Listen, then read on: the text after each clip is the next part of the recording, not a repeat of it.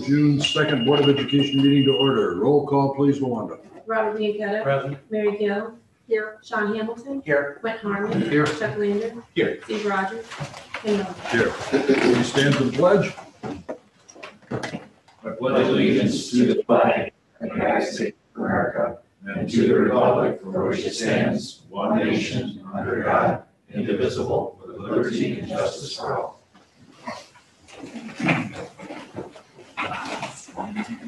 Welcome everybody who's joined us, both here in person and online.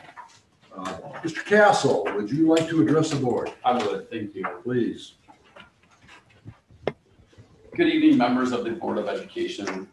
Thank you for the time to speak with you today regarding the proposed elimination of the K-5 Spanish program in our district. My name is Tyler Castle. I am a Spanish teacher at Coal City High School and the World Language Department Chair for the district. In 2008, I was hired along with Ronnie Aldridge and 3 others to create and implement a K-12 Spanish program. With the support of the school board and Dr. Bug, we have been very successful in our mission to offer a K-12 program here at Coal City. Our program has grown tremendously since the implementation of the elementary school program in our district. In 2010, we had only 11 students complete the highest level of Spanish at Coal City High School. This year, we had 51 students complete either Spanish 4 or AP Spanish. We've had tremendous success with our AP Spanish language and culture course with about an 88% passing rate, and many of our students earn a 4 or higher. We have increased the number of sections of Spanish at the high school from 12 when we started the K-12 program in 2008 to 18 sections in 2016, a number which we have maintained through the current academic year. We have also founded the Coal City chapter of the Spanish National Honor Society at high school, thanks in part to Mrs. Sangra's leadership and time. Every year, many of our college-bound students go on to study Spanish, and earning a major or a minor in Spanish has become more commonplace for our Coal City High School graduates. Our students have been at an advantage because of the experience with our K-12 Spanish program. The establishment of our elementary Spanish program in 2008 by Mrs. Aldridge has been instrumental in contributing to the growth of the entire Spanish program at Coal City Unit School District Number 1. Our students have been exposed to another language and culture at a young age, in which the brain development is best for language acquisition. The elimination of this program would be a mistake. Our young students who have been exposed to another language and culture in our district because of our elementary Spanish program could now get nothing. In this increasingly diverse world, knowledge of another language and culture has become an essential part of an education. Language learning helps to bridge cultural divides and unite people, something that is vital in 2021. It is important that we instill these values at a young age. In 2008, our district had the foresight to see the importance of learning another language at this elementary level. And now, perhaps the need for intercultural intelligence and understanding is even greater. We would be moving backwards as a district by eliminating this important program. Thank you for your time. Okay. Questions, anybody? No. Thanks, Tyler. Thank you. Thank you, Mr. Castle. We will certainly take that into consideration. We appreciate your comments. Thank you. Okay, any communication from the floor in regard to agenda items or anything in general at this time? Welcome, Steve. Thanks, Steve. All right, are there items that the board would like to remove from the consent agenda?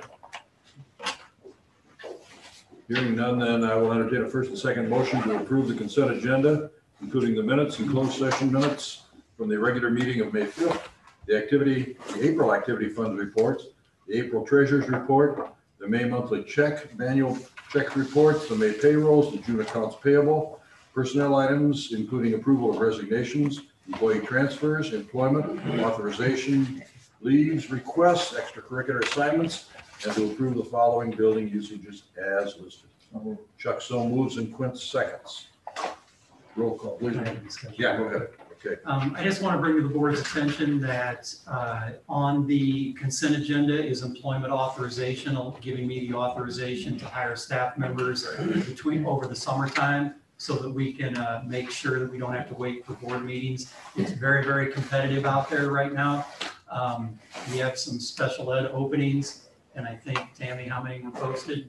last time you checked. 300 since January. 300 openings in the state, and we've got some openings that we have no applicants for right now. So it's becoming very, very competitive. And so when we get someone, I would like to have the authority to be able to hire them on the spot when the principals, instead of making them wait a month. So I just want to make sure the board knew that was on there and make sure you understood you were giving me that authority until the end of the month, until the end of August. Absolutely. Anybody have any problems? No.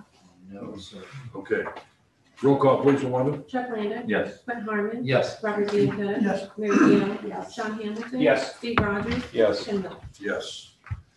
Any questions about the administrative reports? Okay, then. This is Race the last time. You and Luke have anything you want to mention?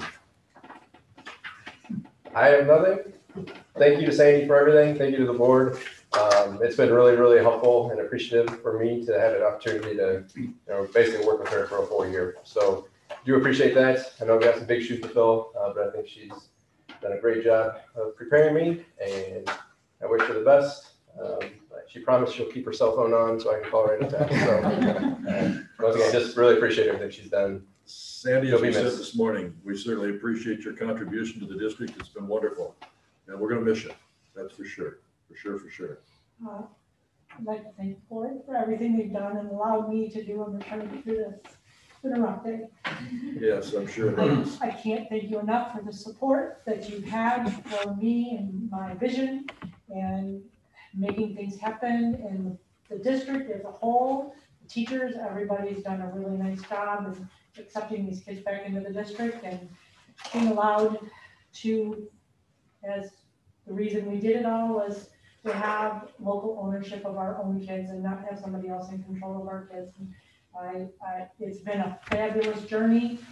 I've had a great time. It's been fun. I'm gonna miss it unbelievably a lot.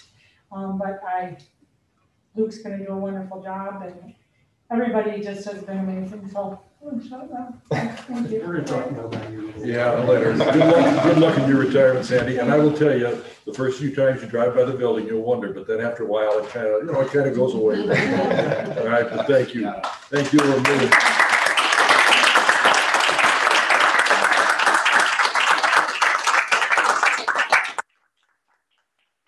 We're looking forward to some good things with Luke too. Absolutely. Okay, Tammy, anything you got? Goodness, I can't follow that. No, I'll entertain questions. Anybody have any questions of Tammy? Okay, Dr. Bug.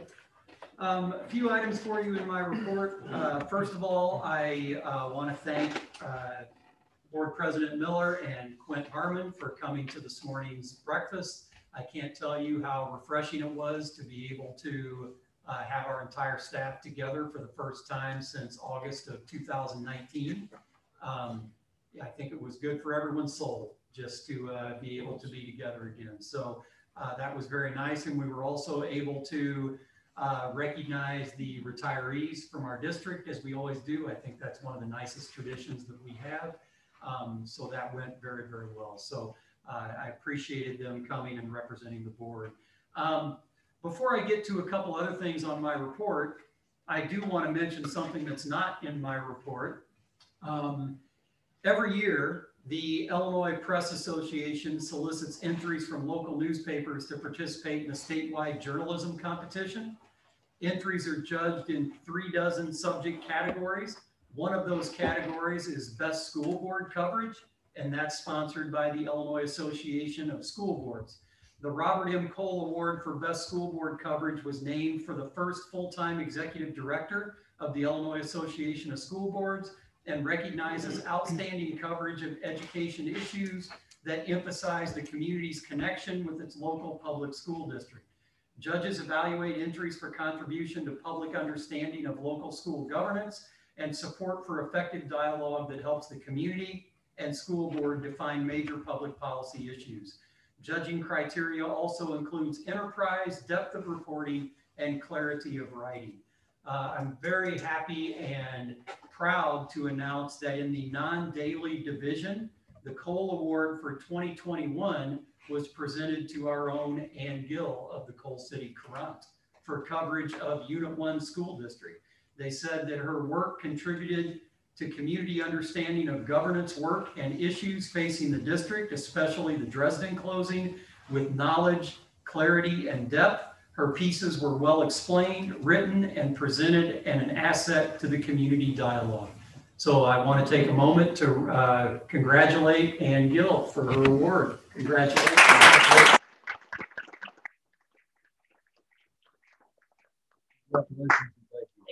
As I said multiple times, those awards wouldn't happen without an open board. And we appreciate what you do, and you are always thorough and fair, and we appreciate that very much. And happy belated birthday. Yeah. Thank you. Thank you, Ann. Happy birthday. So, another thing that I want to just say very quickly, and I mentioned it this morning, I do want to give a public thanks to all of our faculty and staff for what they were able to accomplish this year. This is my 32nd year in public education, and this was far and away the most challenging year I've ever experienced. No amount of experience, education, or training can prepare you for what we had to deal with this year. And you know, when so many other school districts, I feel like, kind of threw up their hands and said, we can't do this, our staff and teachers said, no, we need our kids here. We've got to find a way to get our kids here. And I appreciate what they did. And it wasn't just our teachers, it's our cafeteria staff, it's our custodians, it's our clericals, it's our aides, it's our substitute teachers. It was everybody that made that happen. And I also want to give a public thanks to our parents. You know, I can't say enough about how supportive our parents were this year. I said at the beginning of the year, if we were going to get through this, it was about everybody showing patience, flexibility, and understanding. And our parents were absolutely unbelievable this year, with the number of times that they were inconvenienced with kids that had to be home on quarantine because of close contact, and you know, kids that had to wear face masks at school, and they were just tremendous. So you know, they talk about how it takes a village. It really does. It did take a village for us to get through this year. So very, very thankful, and I just wanted to publicly state that. I also, and I said it this morning, I want to publicly thank our Board of Education. I'm sure all of you have read stories from across the country where boards made this a political issue and actually made the jobs of educators more difficult instead of easier. And this Board of Education trusted our educational professionals to do their job. And when we came to you with a return to school plan, you said go. And when we came to you that we were ready to go full day, you said go. And I appreciate the fact that you trusted us and you never made our jobs more difficult in what was already an extremely difficult year. So thanks to the Board of Education. I appreciate that support very, very much. So thank you. Thank you to you, because without your leadership, we wouldn't be there either. You know, this is one of those things where we just said go and we'll get out of your way because we don't want to be in the way. And I think this gentleman, and along with his staff, did a tremendous job. I can't imagine being in any other situation where it was relatively as easy as he made it. So thanks to you, Dr. Bug. It was a team effort. Without you, we wouldn't have done it. I got a great team, and I would put my team up against anybody. So Absolutely. I appreciate that. A couple other things I want to mention. I want to thank the community once again at our scholarship night. We awarded $85,029 in scholarships to our kids. Those of you that have kids going to college or been to college, you know what the cost of that is nowadays. Right, Chuck? Oh, yeah. And Amen. so the community stepping up and helping our kids, you know, that can make the difference in whether a kid goes to school or doesn't go to school. And almost all of those are community-based scholarships. So I want to thank our community for that support because they're making a difference in kids' lives, and I appreciate that. Another topic that I want to spend a couple minutes on. Recently, U.S. News and World Report came out with their rankings of the best public high schools in Illinois, and there's all sorts of these rankings that come out all the time. And I normally, you know, I read them, put a little stock in it, try to see is there something we can learn from it as we look at these rankings. U.S. News and World Report's put out rankings for years. And Mr. Spencer and I met and talked about it because, when we first got notification of it, we're looking and, we see we're ranked number 202. And I'm like, well, I'm not sure we want to celebrate being 202, let's see what we can learn. But then you start looking deeper into it. And as I started analyzing where we're at in comparison with other schools in our conference and our neighbors and how they rate schools and what the methodology is, when you start looking a little closer of the Interstate 8, or it's not the Interstate 8 anymore, sorry, the Illinois Central 8, we are the second highest ranked school in the conference behind Lisle. And as you know, Lisle has they're in a different area, different region. And really, it's really not even that close that we're the second ranked school compared to the others. And then you start looking a little further about how they rank those schools. And, they look at math achievement, reading achievement, graduation rate, but what they put a lot of stock in is college readiness. And when you start looking at how they rank college readiness, I think there's some lessons there for us. And one of the things, in fact, the thing that they look at for college readiness is what percentage of your kids are in an AP class and what percentage of your kids pass an AP class. So that got me interested in trying to do a little research because we've made a lot of progress in our AP offerings over the years. When I first started here, and I'm not taking credit because it's all this lady right here, Tammy Elledge, but we had 0 AP courses here. We had dual credit courses, but we had no AP courses. And now and Chris Spencer helped me put this together, when you look at our conference schools, Lisle High School has 14 AP courses. We have 13 AP courses. The next closest in our conference has 8. And so we offer a tremendous number of AP courses for our kids. In fact, we were ready to offer 14 AP courses, but we didn't get enrollment in one of the courses that we were wanting to offer. So I'm very, very proud of that because according to these rankings and according to the new format that's coming out on how we determine whether our kids are college ready or not at the state level, it's all about kids being in an AP course. And what we're learning is if our high school kids that are going to college are not in an AP course, they are not college ready. Our kids need that experience. And we have to do a better job in our district of getting that word out to our parents because AP courses are hard. They're challenging. And unfortunately, sometimes that effort doesn't want to be put in to take an AP course. But kids that are going to college, if they don't have that AP experience, according to the state of Illinois, they're not going to be college ready. And according to something like these rankings, they're not college ready either. So we need to continue expanding that. And one of the things I think is fantastic about our school district is I can guarantee you Lisle is not sending 50% of their juniors and seniors to GAVC. So we're getting these rankings while we're also sending kids to career training, which is fantastic as well. So, and when you look at dual credit, we still offer 5 dual credit courses. So dual credit is out there, but we have really tried to get our focus on our AP offerings. And I think what we're seeing from national rankings and from state rankings is that is really the key. That experience, because it gives kids a curricular rigor that they don't get in other courses. And AP courses are recognized across the country. Dual credit is not recognized across the country. So when our kids get an AP credit, they can take that anywhere with them. And we have a lot of kids that are going to college out of state right now. So there's some lessons there. Chris and I have talked about that, and it's something that we're really going to push moving forward. But I'm very, very proud of our high school and the efforts that we've made. As you know, a few years ago, we were on the AP District Honor Roll behind you because of the courses that we've offered. So I'm very proud in our district that we have a great program to get our kids ready for college, and we have a great program to get our kids ready for careers as well.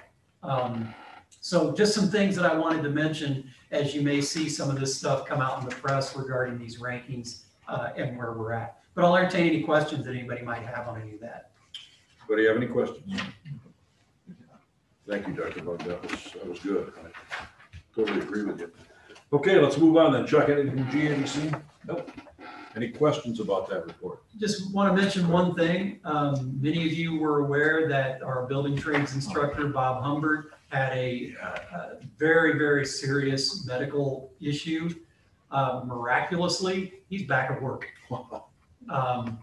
Absolutely incredible. That's amazing. So we're very, very thankful that he's back, and it's really miraculous that he's back considering the issue that he had. So very, very pleased with that, and I just wanted to mention that.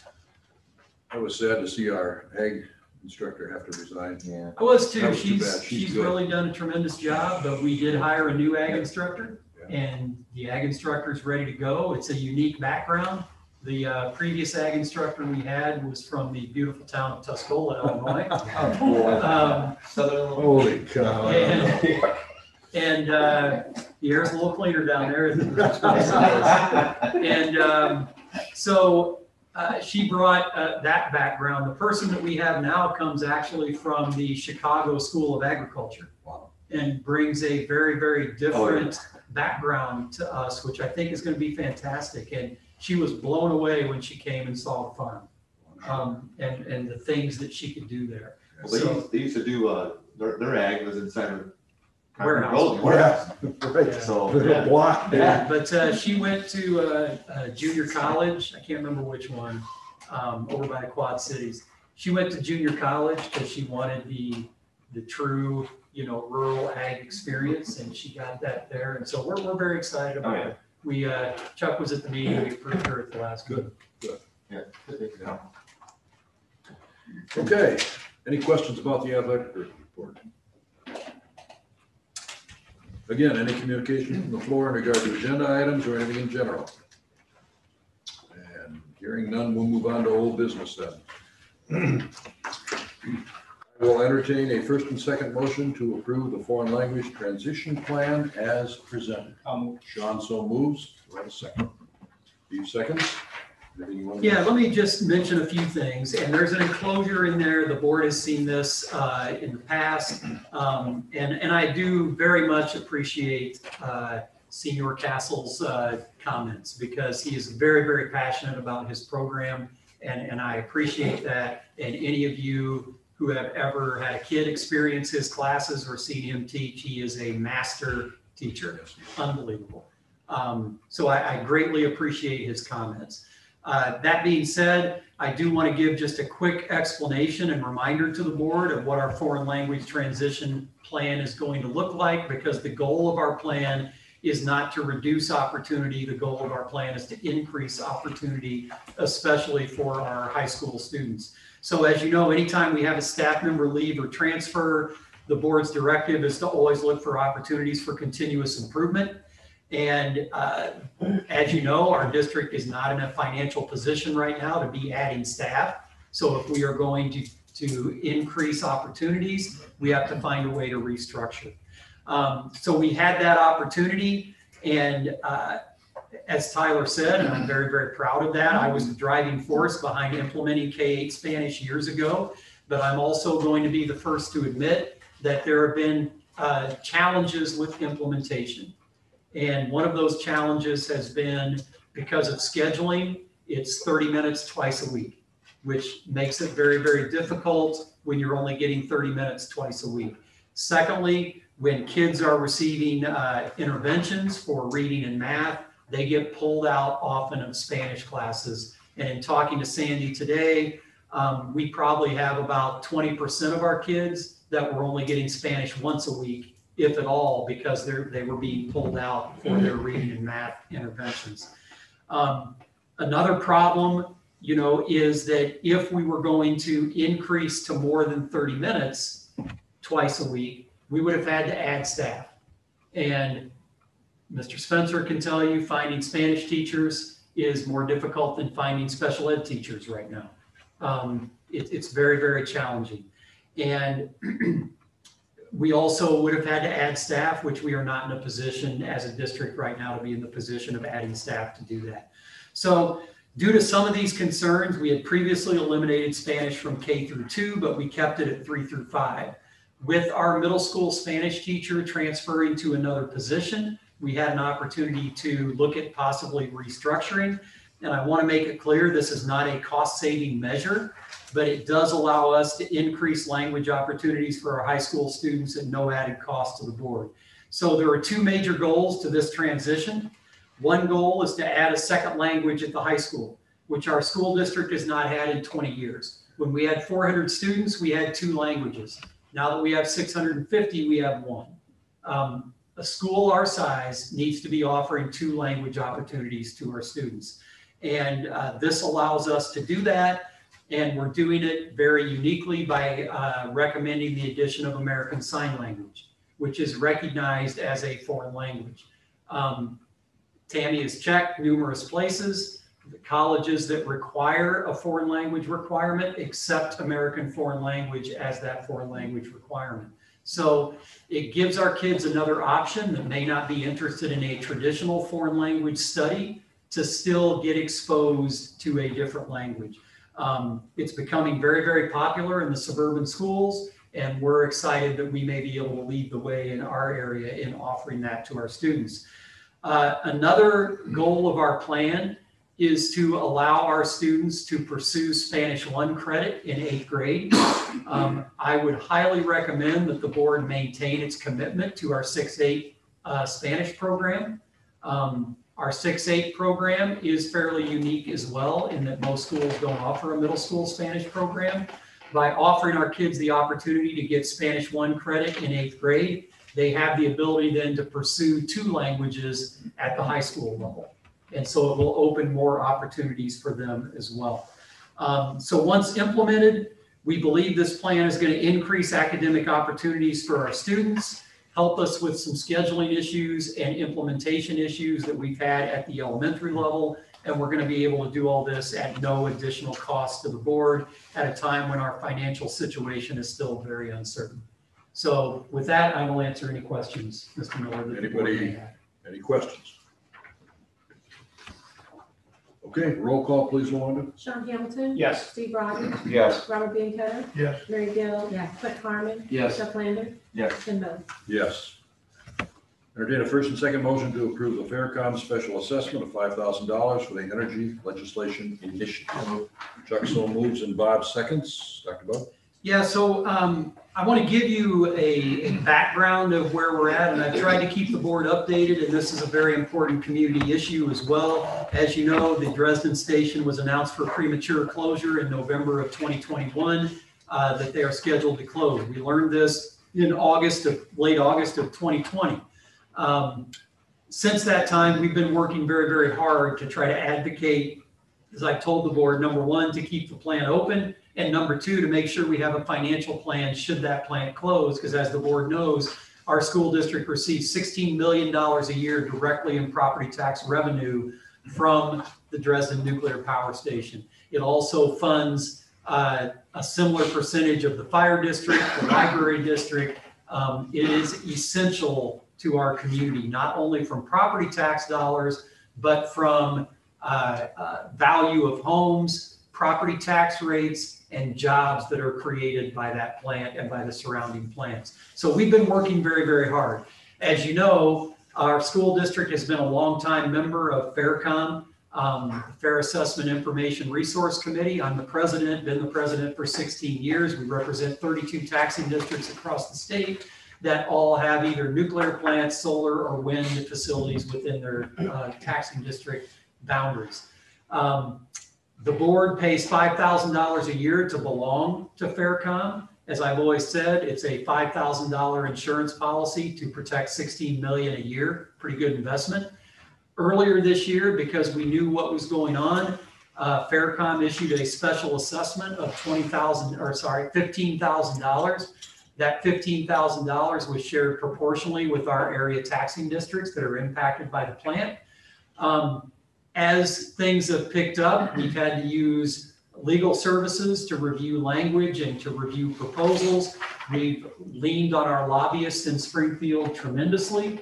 And with everything, the flurry of activity that happened last weekend, the Faircom Executive Committee met, and in order to get us through the next month until the start of the fiscal year on July 1, we needed another $5,000 special assessment from each nuclear plant district. So that's what this is about. So in the end, the board will have invested $25,000 in this process, once again, to protect $16 million a year for the next 5 years. So once again, I think it's a pretty good investment. Before the board takes action, I do want to let you know where we're at. There was a lot of work that went in the last 4 days. Those were some long, long nights.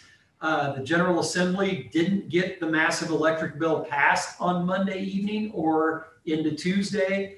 I was in contact with our lobbyists and legislators. That went until 4 a.m. on Memorial Day, or I guess the morning after, before the Senate finally adjourned. There is a reported agreement between the governor's office, organized labor, and Exelon to keep the plants open. The plants that are in jeopardy are Byron and Dresden, which were announced to close. And at a late date, they included the Braidwood station as being at risk. There's multiple causes for the delay in not getting it passed on, I guess it would be Tuesday morning. One of the things was that we really didn't get that agreement finalized until about 10 o'clock at night. So there wasn't time to get the language developed and reviewed for a midnight approval. So that's one issue. A second issue that has come up is a concern that a few legislators have raised with the Prairie State Energy Campus, which is a 1,600 megawatt baseload coal-fired electrical power station near St. Louis. This project was touted as being, quote, clean coal. It's allegedly one of the biggest generation polluters in the country. And because of that, there's a big argument going on with legislators right now on whether that plant as part of this legislation should close or whether it can stay open. So that's holding up this as well. So as a result of the delay, we don't have access to the legislative language that's been agreed to. But a Cranes article that was recently posted said that Exelon and the governor agreed to $600 million in subsidies over a 5-year period. So, about $120 million a year. That would be for the Dresden, Byron, and Braidwood stations, which Exelon has said that will keep those stations open at least for the next 5 years. If the federal government comes through with financial support for nuclear power, which the Biden administration seems to be pushing right now, the state subsidy might be reduced or eliminated. So the best information I can give you right now is there is a verbal agreement, but we don't have language. And our lobbyist is telling us that it could be June 15th before the House and Senate come back to pass this legislation. Because we have gone past midnight of the session, it now takes a 3/5 majority vote to pass it instead of a simple majority, which complicates the issue even further. So I'm encouraged, but I also don't want to give the message that this is all a done deal and we're good, because that's not the case either. So Chuck? Just curious, you said it's a 5-year projected plan or deal. Is there anything other than that goes beyond 5 years? No. So this is a 5-year agreement. And at the end of those 5 years, there's no guarantees of anything. It would have to be reassessed at that point. But there's a lot of things, Chuck, that could change in that 5-year period of time. It's a long, convoluted issue, but what has caused the financial strain on nuclear power is it's really twofold. Number one, it is the subsidies that the state provides to solar and wind that they don't provide to nuclear. And nuclear's argument is, hey, we're carbon free as well. We should get those subsidies also. Right. So that disadvantages them in the marketplace. Gotcha. The second issue is in the previous presidential administration, there was a FERC ruling that really favored fossil fuels, coal, natural gas. So in the PJM auction, those are advantaged over nuclear, wind, and solar. So those two things work against each other. and nuclear gets caught in the middle of that, and they end up not being able to pass the auction and get the capacity payments that they need to stay open. So it's definitely more to come. So a lot could change during that period of time, which is why I think they didn't want to go, I don't think the governor wanted to go past 5 years. And Exelon created some of its own problems Sure. with some of their legal issues as well, which convoluted the problem also. Absolutely. So But they just want a level playing field, right? Basically, that's what they're talking about. essentially, that's what they want to be treated like solar and wind are treated. And they believe if they get treated like solar and wind, they can compete. And that's what they're asking for. So, remember, there's a difference depending on who you talk to in the legislature. There's a difference between carbon-free energy and renewable energy. So wind and solar are considered renewable, nuclear is carbon-free.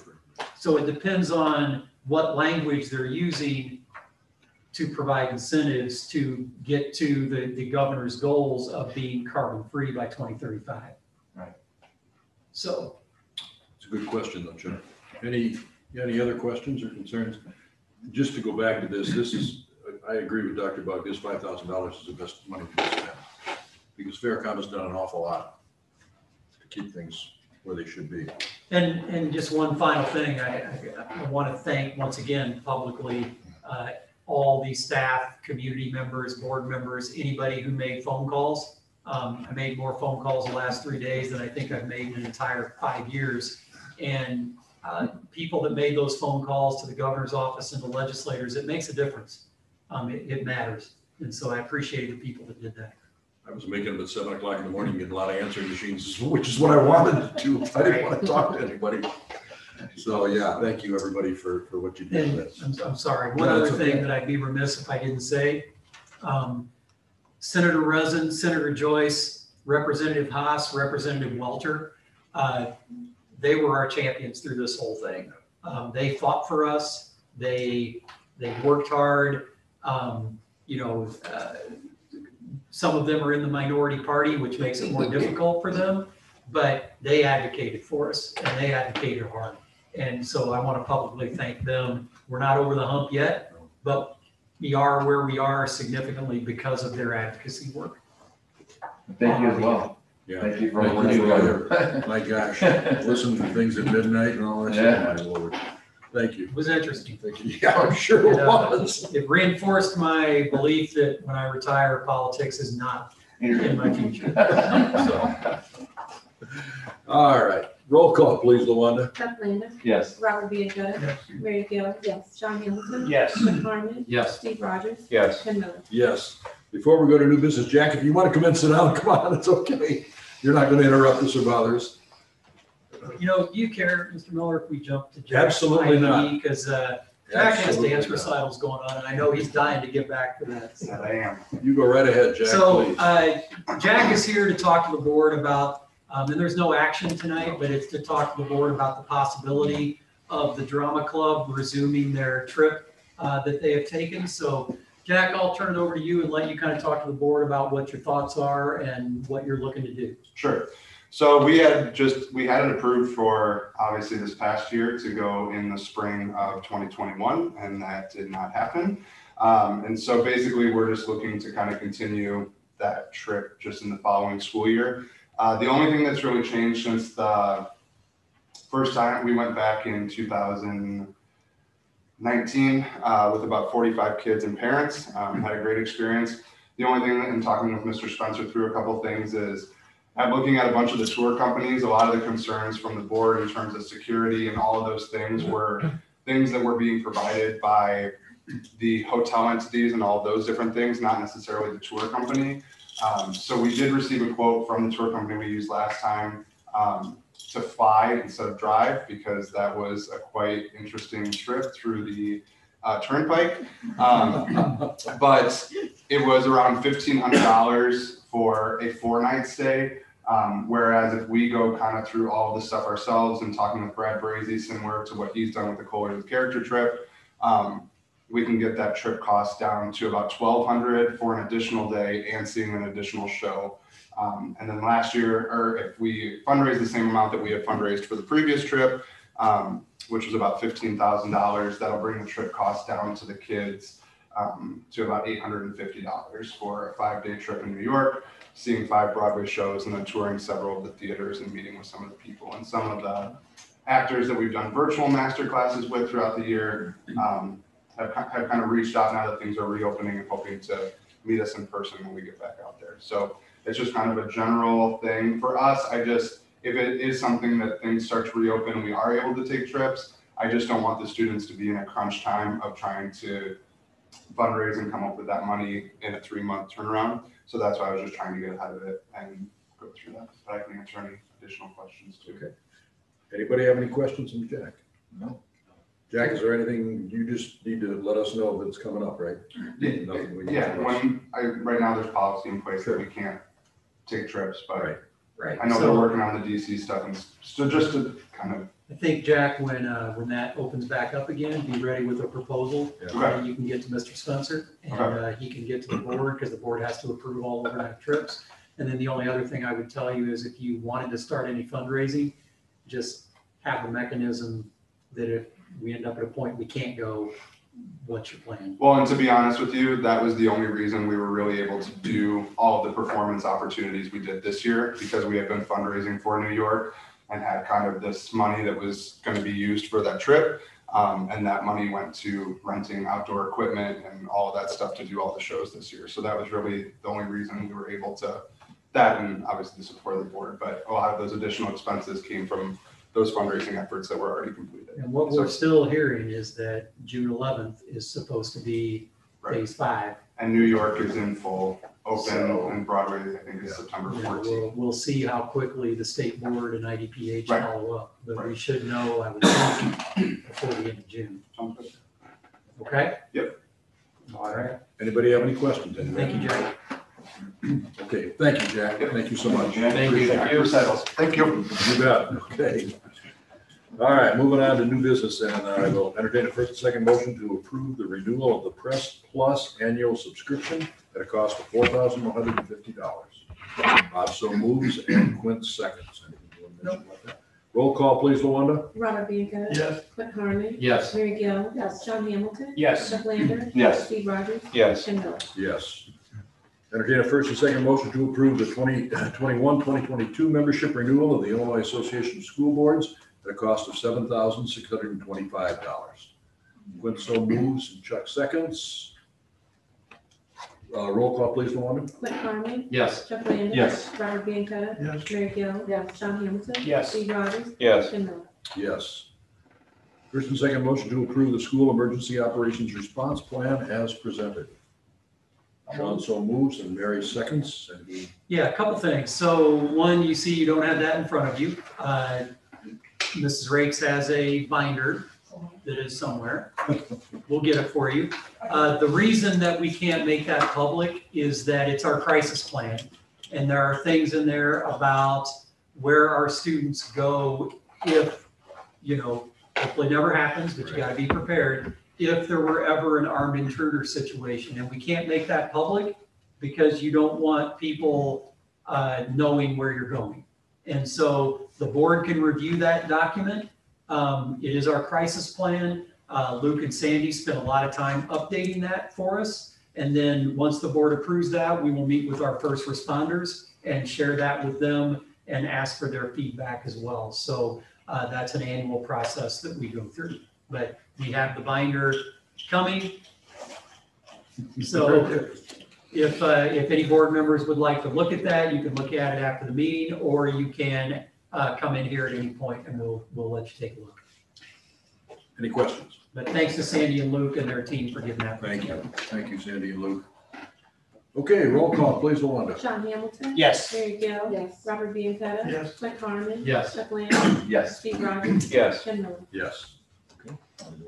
Next item on the agenda is a discussion item on the proposed redevelopment of the skating rink property by the intermediate school. As the board, whenever we get, because we're a neighbor, whenever something is going in front of planning and zoning, we get a letter and get notice of that. and I always bring those to the board at a board meeting to let you know, and I always try to attend those planning and zoning meetings. That planning and zoning meeting is going to take place on June 21st. As you see in there, the proposal is to redevelop the skating rink into an apartment complex. At the beginning, they had talked about 16 units. I heard 12 units. I don't know for sure where that's going to be. I don't know. I assume I'll get that information before the 21st. Matt Fritz contacted me today, which I appreciated, and said that he would share information at a later date with me.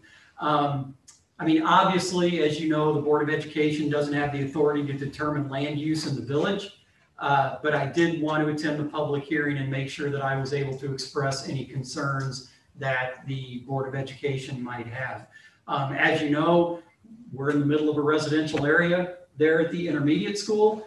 The main concern that I can tell you that I've already shared with Matt Fritz is the busing issue.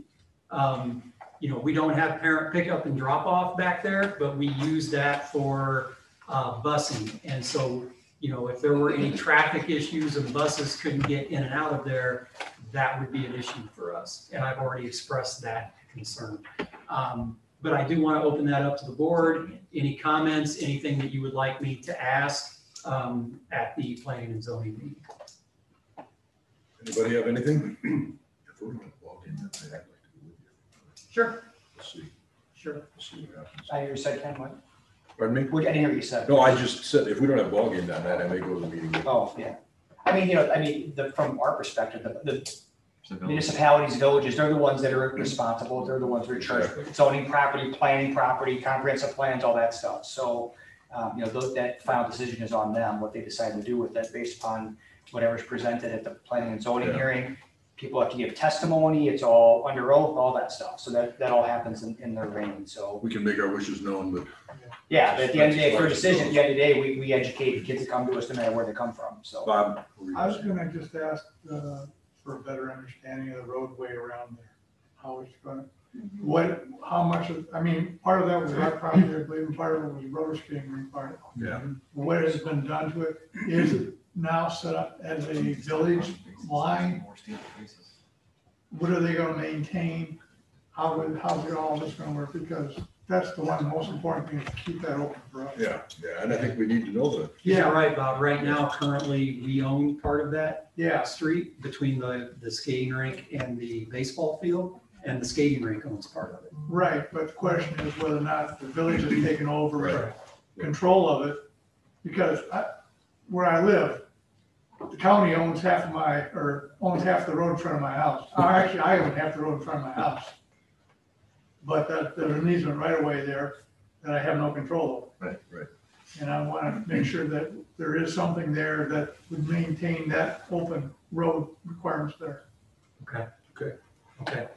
Mr. Miller, if you don't mind, I know we have some people here that are interested in this, and instead of waiting for the public comment time, if they have any comments that they would like to make, I want to open the floor. If you don't, that's fine, but if anybody. I'll talk. We won't make you, but if you want to mention something, go ahead. I am Danielle Diamond, most of you. I live right across the street from the roller rink, 175 East Carbon Street. Our main concern is traffic flow as it is. When we do have ball games, when there are buses, they've had it less than a week. They've already moved things out, and I've already noticed that they're out there late in the day, blocking part of Washington Street, which is actually a road. It looks like an alley. It's a Washington Street. They actually live right there on Washington Street. I think right now there's a flow of traffic because the problem is, if you've ever been down there, it's Washington Street.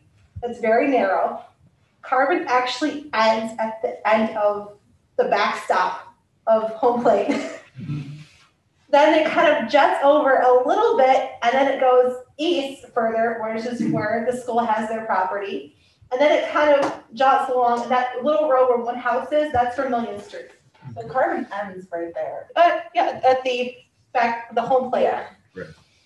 I'm concerned with, if they're gonna have the parking lot where it is now, when the buses do come in, how are they gonna be exiting that parking lot during pickups and during drop-offs?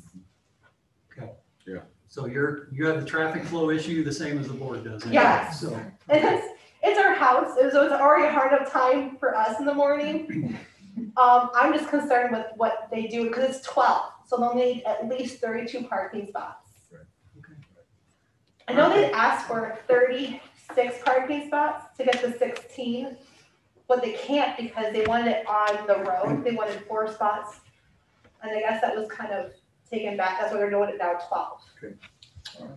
And the requirements, I believe, is the 32 in order to have 12 units of property. Okay, thank you, Michelle. I appreciate that.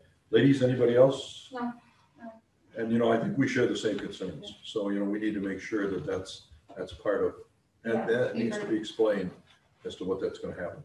Actually, Yes. yeah, Yes, ma'am. when they're parked there, especially in the afternoon, when school's laying out, I've seen people go down that road and pass the school buses. And that's on normal traffic days. So, I think they can do it until the stop sign. yeah, what I'm saying is like, It's pretty much single file it's traffic. single file traffic as it is. Mhm. And they've gotten mad at school buses for being there. Like, that's school property. You can get mad at them. And I've had to go out and explain that to people who have gotten mad at school Yeah, and buses. they'll stop right there picking up kids that walk across the campus because they don't want to go through the car lane. Sure. And they'll block the end, which is actually Washington Street. I'm like, Like, you you can can't sit park alley, but you can't park there, that's a road. Yeah, so. we'll express the traffic issues, which seems to be the board's issue as Absolutely. well. So, thank you. Thank you Thank for your you. comments, Thank you. ladies. Thank Thank you. We you. appreciate that. Okay, let's move on then. I will entertain a first and second motion to establish July 1st, 2021 through June 30th, 2022 as a fiscal year and approve the 2021-2022 Board of Education meeting dates and board study sessions of the whole meeting dates as presented. Chuck so moves. Do I have a second? Quint seconds. Anything you want to mention about that? Okay, roll call please, Luanda. Chuck Lander. Yes. Brett Harmon. Yes. Robert Bianca. Yes. Mary Gill. Yes. Sean Hamilton. Yes. Steve Rogers. Yes. Ken Miller. Yes. Entertain a first and second motion to approve the district consolidation plan as presented. Quint so moves, Mary seconds. Anything you want to mention? No, these are our state grants. Appreciate Jason, Luke, Tammy, Jen Kenny, Sandy, everybody that Yep. put time in to get this done. Everybody that did it, yeah, that's good. Okay, roll call please, Luana. Brett Harmon. Yes. Mary Gill. Yes. Robert Bianca. Yes. Sean Hamilton. Yes. Chuck Lander. Yes. Steve Rogers. Yes. Ken Miller. Yes. Entertain a first and second motion to approve the consent agenda with the resolutions as presented and to waive the reading of the resolutions. Chuck so moves, Sean seconds. Anything there? This is every year. Right. We do these every year. Yep. Roll call please, Luana. Chuck Lander. Yes. Sean Hamilton. Yes. Robert Bianca. Yes. Mary Gill. Yes. Brett Harmon. Yes. Steve Rogers. Yes. Ken Miller. Yes. Okay, Jay, anything you want to say about the insurance renewal? Just to remind the board that we're part of insurance cooperatives on both the health side and the GL worker comp side. And so we are in that cooperative until the board decides to be out of that cooperative. So there's no action that is required. Just wanted to update the board on what the worker comp premium and the GL premiums were going to look like. So entertaining questions the board would have. Anything you want to mention? I got one question. Anybody have any Yes, sir. questions? Bob, go ahead. I just wanted to get an idea of how does the increases compare to general increases for insurance and that? So in the aggregate, we're only seeing a 1% increase. Industry trend is anywhere from 7 to 11%. Okay. These two insurances are unique because they're based on claims, worker comp in particular. If you'll notice, our worker comp coverage decreased by about $5,000. The general liability increased by nearly $7,000, and that's almost all related to cyber liability, which is a big issue right now.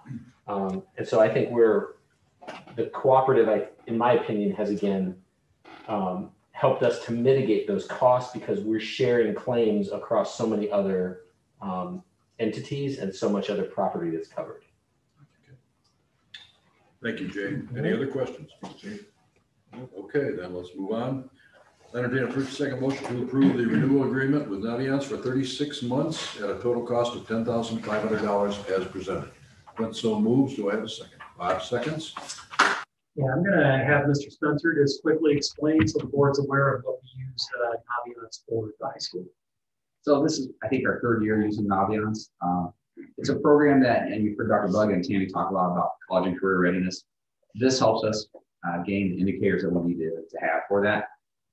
It collects valuable information from students. It has a wide variety of opportunities for them to get into career research. There's personal inventories, interest inventories that they can do. That can lead to them finding maybe a career that they're interested in. And then from there, they can do research on that career, what kind of education or training do they need, maybe what the salary is, that type of thing. We also we started a college and career readiness or exploration class this year. Next year, we're making that mandatory for our freshmen to take. This class will be, or this Naviance is something they're going to use in that class. They'll go through, every student will have a login. Actually, it was just recently purchased by Power School. So they'll probably use a similar login. So it's something that the students are going to use from day one, and because they enter high school and have this college and career exploration class. But there's every year, as I talk to the counselors, they're learning more and more of what we can do with Naviance. But it's a great way for them to get in, the students to get in and do research and get ready. There's a resume builder on it. They'll have a resume built during this class as well that Naviance will help them with. So as you see, there's a lot of different things that it has. It's been very valuable for us to use with our students. Okay. Any other questions? No. Okay, roll call, please, on the one. Mike Norman. Yes. Robert Bianco. Yes. Mary Gill. Yes. Sean Hamilton. Yes. Chuck Linder. Yes. Steve Rogers. Yes. And me. Yes. Entertain a first and second motion to approve the renewal agreement with Asset Control Solutions to provide biennial fixed asset inventory services as presented. John so moves. Yeah. Chuck seconds. Jay, anything you want to say about that? The board typically does a physical inventory every other year, and this is just standard business. Okay. Any questions? Roll call, please, Luana. Sean Hamilton. Yes. Chuck Linder. Yes. Robert Bianco. That's a tough motion. Mary Gill. Mike Norman. Yes. Steve Rogers. Yes. Ken Miller. Yes. Entertain a first and second motion to approve the filing of the quarterly dropout report to the Regional Office of Education for the quarter ending June 1st, 2021. Chuck so moves and Bob seconds. Roll call, Luana. Chuck Linder. Yes. Robert Bianco. Yes. Mary Gill. Yes. Sean Hamilton. Yes. Mike Norman. Yes. Steve Rogers. Yes. Ken Miller. Yes. Entertain a first and second motion to approve the 36-month lease agreement with American Capital Financial Services at the annual cost of $68,758.96 as presented. Bob so moves. Do I have a second? Mary second. Anything you want to mention about that? Okay. Just the Chromebook refresh for this year. So just again, standard business. Any questions? Nope. Roll call, please. Robert Bianco. Yes. Mary Gill. Yes. Sean Hamilton. Yes. Mike Norman. Yes. Chuck Linder. Yes. Steve Rogers. Yes. Ken Miller. Yes. Entertain a first and second motion to accept the lowest responsible bid for waste disposal recycling from Environmental Recycling and Disposal pending completion of all appropriate documents and to reject all other bids. Chuck so moves. Mary seconds. Yeah, just real quick, and I want to give Jason all the credit because when, as you know, the village recently moved to using environmental, and Jason thought, hey, maybe we could go out for bid and get a better deal, and we got a better deal. So about Jay saved $5,000-6,000 somewhere in there. Yes. By just going out for bid and doing that. So well done. Thank you. Thank you, Jason. Thank you. Roll call. Chuck Linder. Yes. Mary Gill. Yes. Robert Bianco. Yes. Sean Hamilton. Yes. Mike Norman. Yes. Steve Rogers. Yes. Ken Miller. Yes. Entertain a first and second motion to approve the agreement with GoGuardian at a cost of $25,883.54 as presented. Bob so moves. Chuck seconds. Jay? So the Children's Internet Protection Act requires us to filter content on the internet. We use GoGuardian currently to manage our Chromebooks while the students are remote, as well as on premise. Over the last 3 years, we've used Securely as our web content filter. That contract was up, and we felt that it made sense to add on the GoGuardian's portion of the filter so that we could have one pane of glass, if you would, to be able to monitor students as they work, as well as the content that they're seeing on their Chromebooks. So that's this additional invoice is for adding on that module. Entertain any questions. Anybody have any questions? Roll call, please, Luana. Robert Biancampbell. Yes. Chuck Leander. Yes. Mary Gill. Sean Hamilton. Yes. Clint Harmon. Yes. Steve Rogers. Yes. Ken Miller. Yes.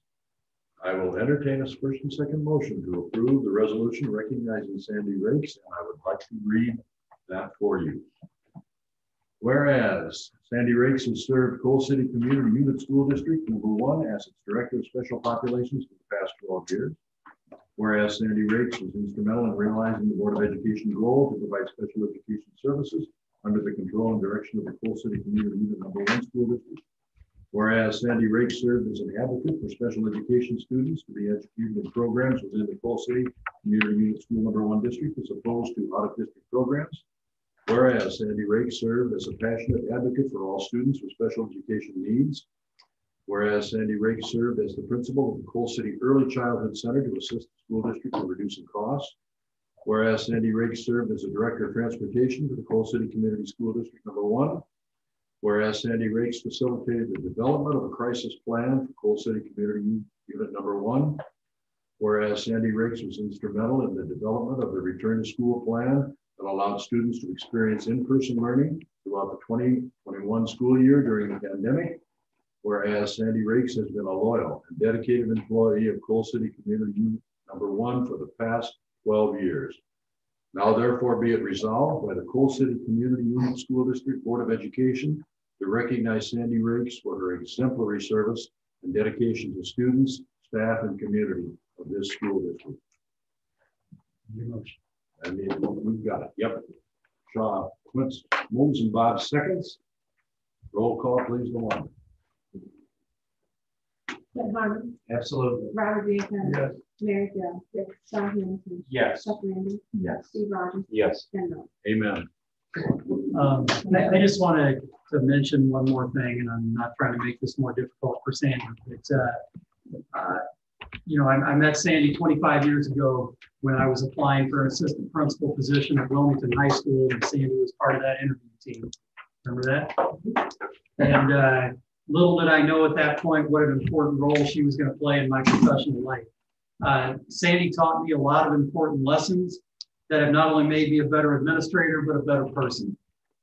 As a very young administrator, she taught me that when disciplining students, you can advocate for your staff and advocate for the student at the same time. It's not an either or proposition.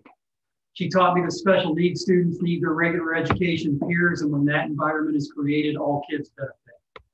She taught me that no matter the severity of the disability, all of our students deserve the opportunity to be educated in our schools and be a part of our community.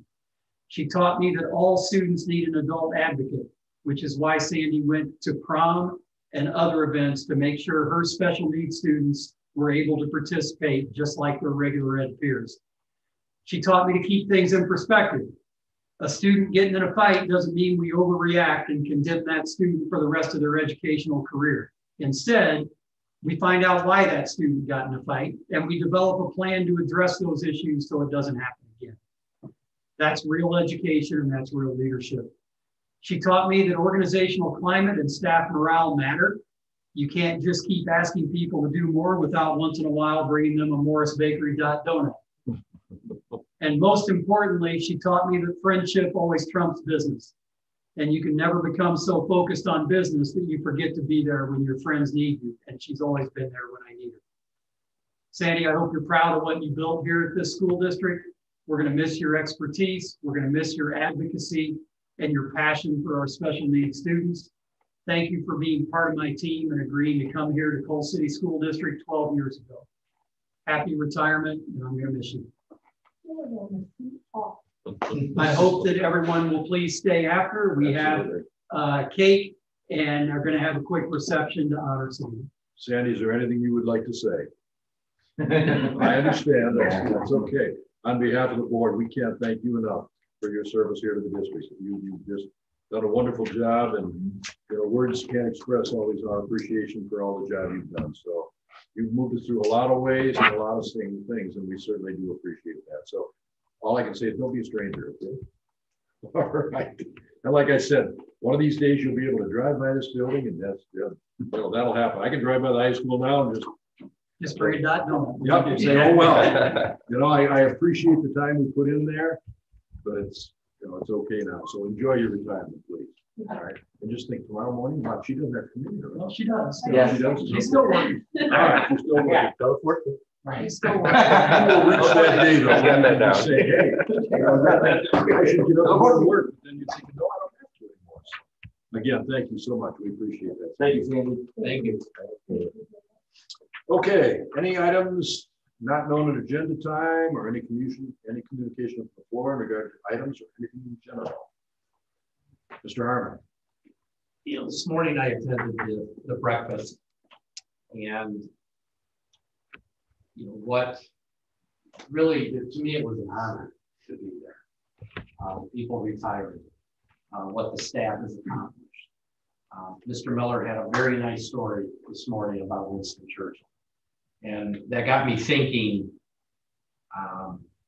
Many moons ago, when I took the longest camping trip of my life, going through Ranger School, there were three words that they drilled into us day after day after day. And it dawned on me that this district took those three and took it to a whole new level. And I'm very proud of that. When you're in that situation, you're taught to identify, assess, and then overcome. And this district has done that. Not only for COVID, but for every issue that's ever come about, even with Dresden. Everybody reacted properly.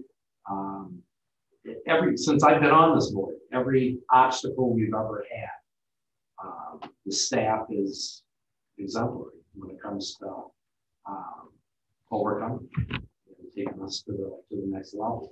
I mean, we're all individual votes, and we're told, we're given options, and we vote on those options. And again, leadership is huge. You know, Luke, we know you're going to take us to the next level, and those are big shoes to fill when we lose experienced staff. But I never could. I can't be any prouder than serving for this district. Thanks, Glenn. Job well done. Absolutely. Well done. Absolutely. Appreciate that. If you want some Winston Churchill story, I can tell to you sometime. It is a pretty good story. It was good. It was good. Okay, anything else? No, anybody else want to mention anything? All right, I would then call your attention to the next board study session is June 30th. And the next regular meeting is July 7th. And with that said, at 7:08, I will entertain first and second motion to adjourn. And Clint already had his hand up and Chuck seconds. All those in favor say aye. Aye. Opposed, same sign. And we are adjourned. Stick